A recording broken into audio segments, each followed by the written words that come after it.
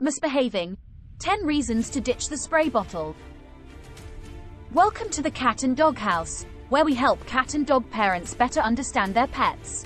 I'm Susan Nilsson and I'm an accredited cat and dog behavior professional.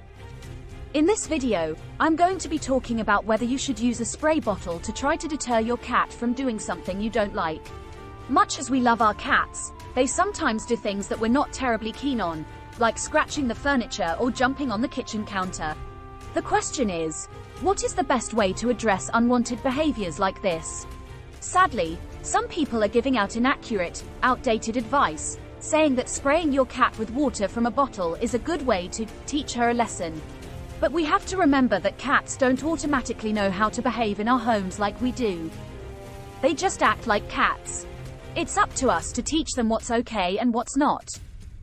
When they do something we don't like, we need to show them what we want them to do instead.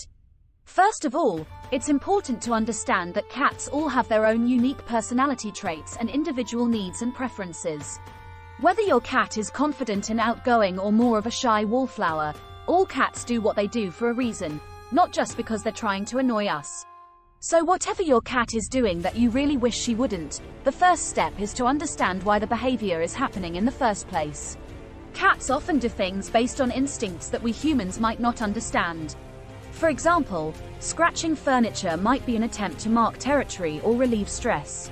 Climbing up the curtains could mean something has scared your cat, or she's looking for a safe high place to perch and survey her surroundings.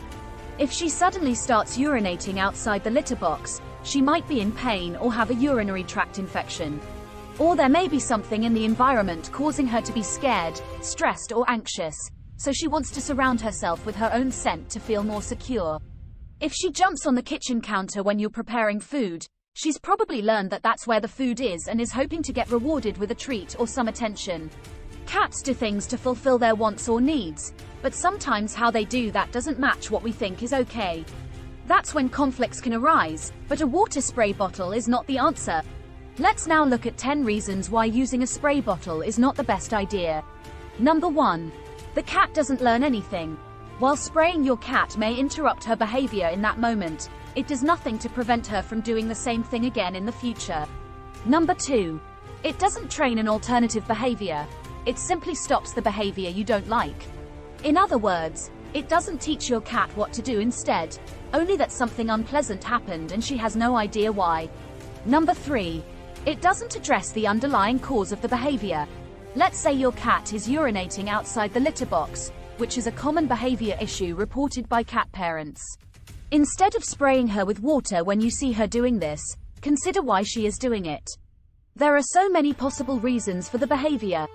Some of them have practical solutions or are simple management issues. Others are more serious and may require immediate veterinary intervention. And some of them are more complex and may need the assistance of a qualified feline behavior professional.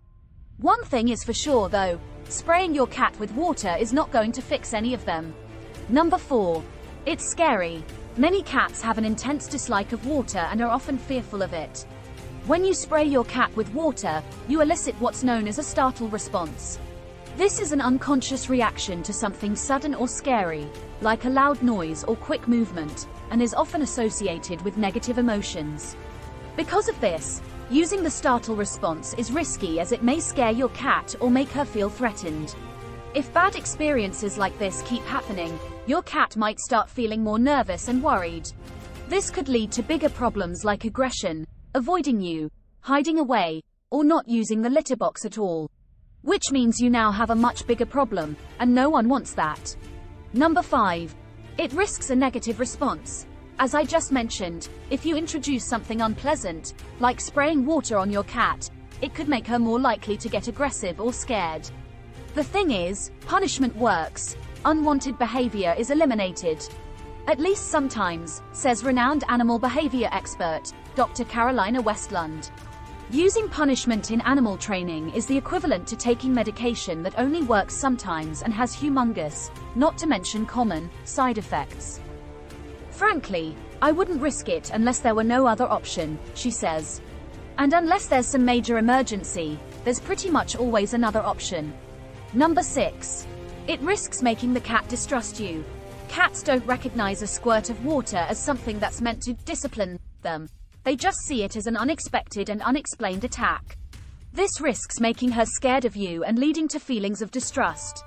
Number 7. It may be painful.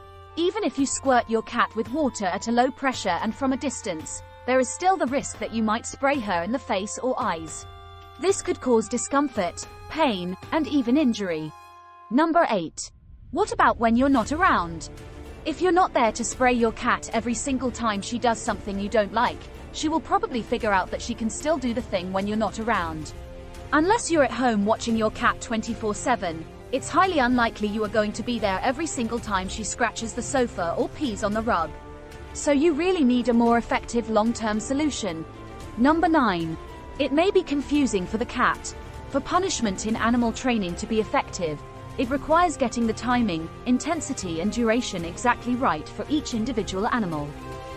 This is virtually impossible to achieve, even for a skilled, experienced trainer. For example, if your timing is off even by a nanosecond, the punishment may be applied to the wrong behavior, which could be confusing and stressful. In the same way, if your punishment is too intense or lasts too long, it can make your cat feel scared and anxious. But if the punishment is too mild, the cat may not even notice it. Here's the problem with that. Every cat is different, and what may be scary for one cat may be inconsequential for another. How can you possibly know? You can't. Also, if you punish your cat for too long, it could make her even more scared, erode her trust in you, and make her feel stressed and anxious all the time. As loving pet owners, surely that's the last thing any of us would ever want. Instead of punishment, teaching alternative behaviors and rewarding them is a kinder, more effective way to change your cat's behavior in the long run. Let's say your cat has a habit of scratching the furniture. Instead of using a spray bottle to discourage her, you could redirect her behavior by introducing a scratching post. Place the post near the furniture where she usually scratches. Make sure it's sturdy and covered in a material she likes, such as sisal rope or carpet. Make the post appealing by scattering catnip or placing toys nearby to attract her attention. When you see your cat investigating the post, praise her and offer a jackpot of treats to reinforce the behavior. If you see your cat still trying to scratch the furniture, calmly redirect her to the scratching post with catnip, a toy, or her favorite treats. This modern, science-based approach will help strengthen the bond between you and your cat and create an enriched home environment where she feels safe, relaxed and happy. You can use the same approach for any behavior issue too. Just adapt as needed. I often hear people say, "But my cat stops what she's doing when she sees me pick up the spray bottle." Unfortunately, when this happens, it means you have become part of the punishment. Your cat now links her bad experience with you being there. This is not a good place to be. We want our cats to know they can trust us and feel safe with us, not be scared of us. To get more insider insights into your cat's behavior, don't miss my video 10 reasons your cat won't stop meowing and what to do about it. Link above and below. Don't forget to like, comment, and subscribe for more videos on cat behavior. Thanks for watching. Come see us at kttndoghouse.com/cats.